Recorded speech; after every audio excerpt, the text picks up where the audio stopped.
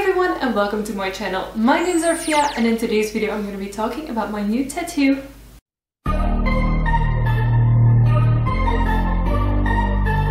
So the tattoo that I got as my 10th tattoo is actually part of two tattoos that form one whole. There are two Moth tattoos that I have underneath my butt cheeks.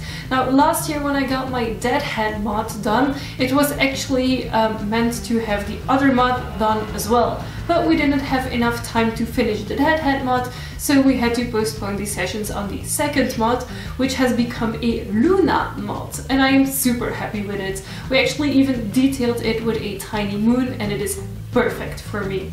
Now people are gonna ask about lots of things about tattoos, so I'm just gonna run over them quickly. This tattoo did hurt, but not a lot. It is comparable, for me at least, to the pain level of the outside of the arm.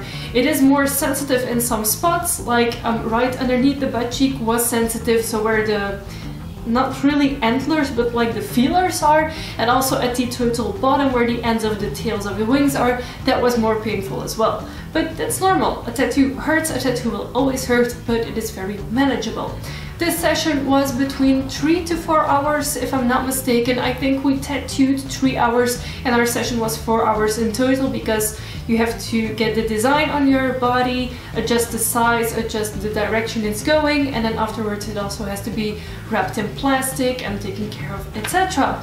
So yeah, I got my second mod done, again by Veerle in Skin Culture Tattoo in Roeselare. I think right now I have most tattoos by her on my body. She did my very first tattoo, which is the frame with the cat skull, my two mods, and then also my very big back bed tattoo. Those are all done by Veerle from Skin Culture. She's amazing. If you're here in Belgium and if you're looking for a good tattoo artist within the more somewhat creepier genre, I would highly recommend her. She works very well.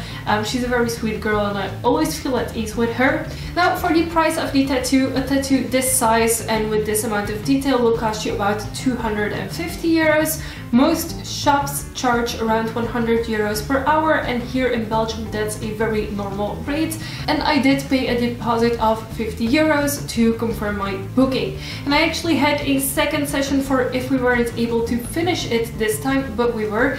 So it actually only took one session. I haven't had any touch-ups done to it, and I'm not sure when I will or if I will get touch-ups done. I will for sure when I get my next tattoo by her, but I'm not planning on just getting a retouch session booked in with her, because to be honest I heal very easily and I don't really have a lot of spots that fade out very fast, so I'm very fortunate with most of my tattoos. I didn't need any retouches. The only tattoos that have had touch-ups done that were necessary were my very big Elvira tattoo, and I think that's about it.